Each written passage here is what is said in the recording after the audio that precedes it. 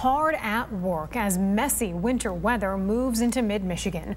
Crews are trying to keep up with Mother Nature. And with the impending snow, we know shoveling out driveways and sidewalks won't be far behind. TV5's James Felton now with some important reminders on staying safe while clearing the snow.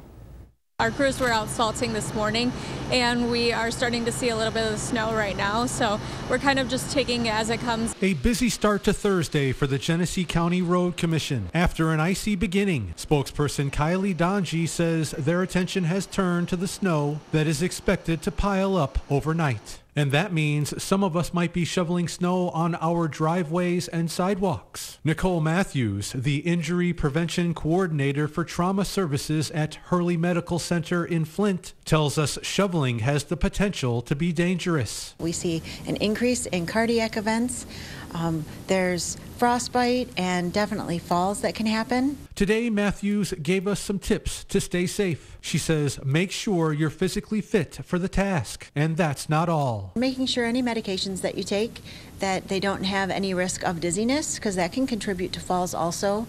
Have proper attire, be sure your gloves, proper footwear, and that you're dressed well for the weather to stay warm. But at some point, we may still fall. Matthews wants you to think ahead before you fall on your behind. Not turn on your side so you don't fall directly on your hip, or again tucking in your chin so maybe your head doesn't bounce if you were to go on your bottom.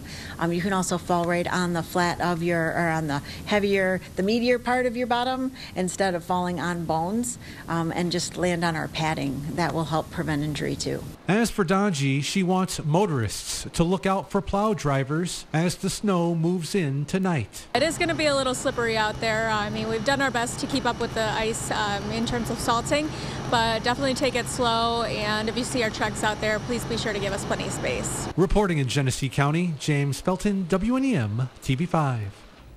And if you haven't already downloaded the TV5 mobile app for your news and weather, you'll find it for free in the App Store and on Google Play.